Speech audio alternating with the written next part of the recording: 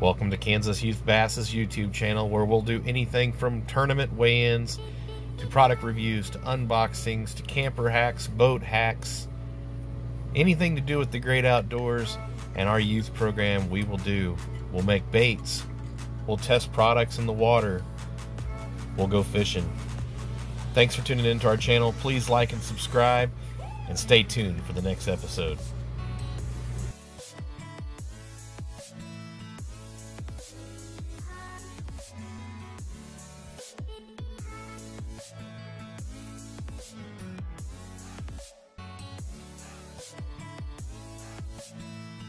In this episode, we're going to cover why your camper heater might not work. This happened in our 2019 Jayco 26BH at our last fishing trip. Stay tuned and I'll walk you through how I fixed it and why this might come in handy at your next fishing trip or hunting trip.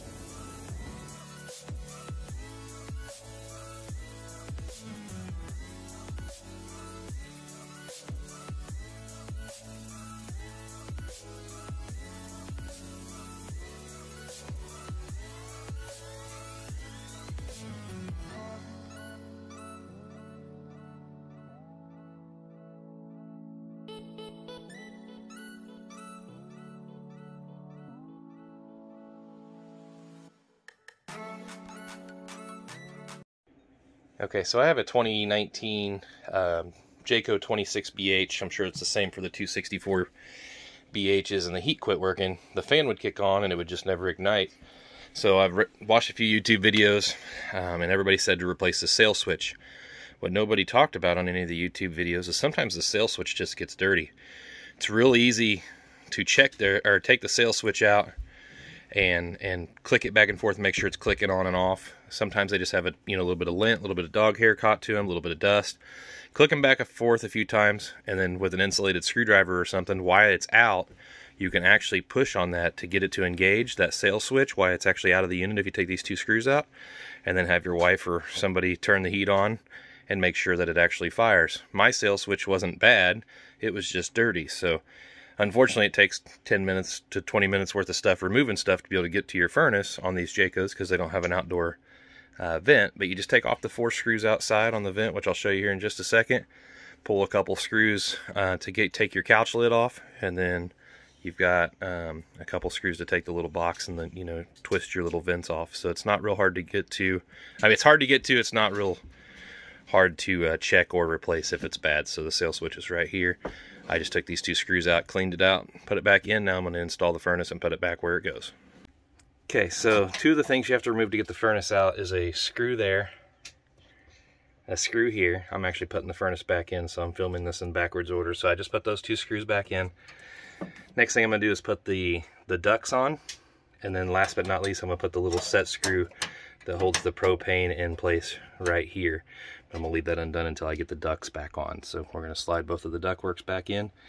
One other thing that it can be is sometimes this reset right here trips. So you can also flip that, reset, and then back on after a few minutes to give it a second to reset. Sometimes that could cause it not to fire too, but that wasn't the case on mine. I actually had to get in there and check the sail switch. Before I hooked everything back up, I wanted to go ahead and do a quick test. Fan kicked on, sounds like it just ignited. Make sure it's blowing warm air. Alright, so I got everything put back together. Put the screw back in the propane line, put both the ducts on, both of the set screws, and then I'll show you what you have to take off on the outside and put back on once you're done putting it all back together. But she's blowing hot. Nice and warm. We got heat again. Now it's time to put back together the box. You can take the whole box out if you want. I personally pop the staples.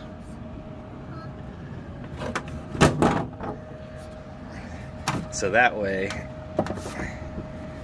I can just slide this back out real easy in the future to flip that switch. That way I don't have to take the whole couch out if that switch ever flips. I'm just going to put 1 screw back in and be able to get to that switch pretty easy. Another thing you could do is take like a 1-inch hole saw and drill a hole right over there. I just don't have one with us here, so for now I'll just leave this loose until I can drill that out. The only thing you got to remove on the outside of the camper is these 4 screws, and this vent just slides out.